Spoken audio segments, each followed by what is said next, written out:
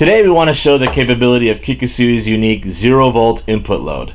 Now, while there are many electronic loads on the market that claim low voltage, most of them have to have their overall current ratings derated below a certain input voltage in order to operate, usually around 1 volt. That's not the case with this Kikusui PLZ664WA. Now, this particular model has a max current rating of 132 amps, and it can sink every single one of those amps all the way down to 0 volts.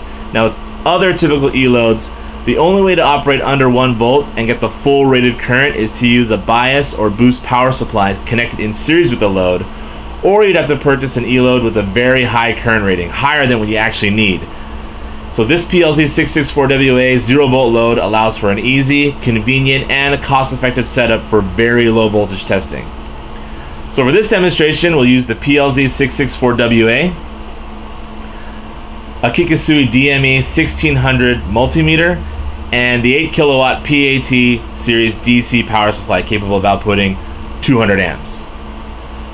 So we'll start at a range of about 1.5 volts, and then we'll bring the voltage down to the lowest possible setting on the PAT.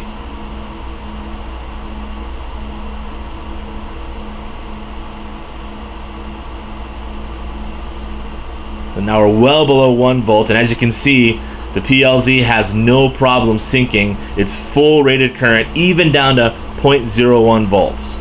Now, as you can see, this is perfect for all low voltage applications like low voltage DC to DC converters, and it's especially crucial when operating under extreme low voltages from cabling resistance. So for more information, visit our website at www.kikusuiamerica.com. Follow the links below to download the datasheets for this E-load, and as always, thanks for watching.